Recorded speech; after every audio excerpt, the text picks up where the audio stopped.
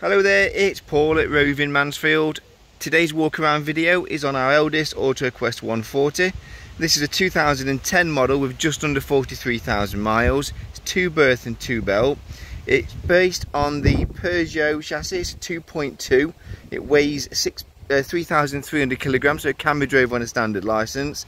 It's 6.3 meters in length and 2.3 wide. It's a right-hand drive diesel 5-speed manual gearbox.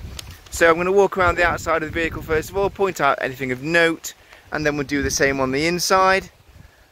So as we go around, I've just noticed one thing that we'll rectify prior to collection. Just we need to look at the ceiling here.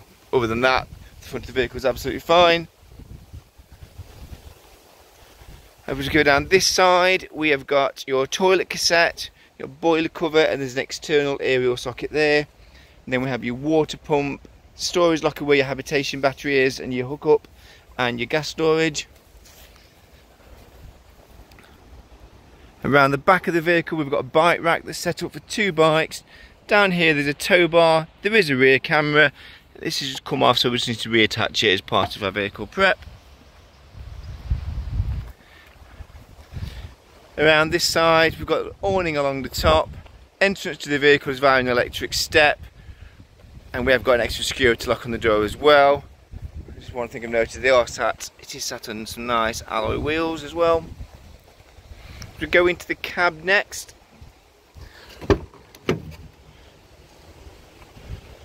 So you can see the upholstery is nice and clean, in good condition.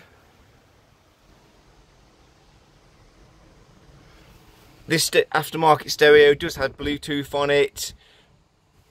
And there's a rear camera at the end as well. We go into the vehicle, give you an overview of the cab from the inside. We've got electric windows and electrically adjustable mirrors in this one as well, giving you a front to the back of the vehicle, and then a back to front. So while we're down here, then I'll start with the U-shaped lounge at the back. Really good condition upholstery.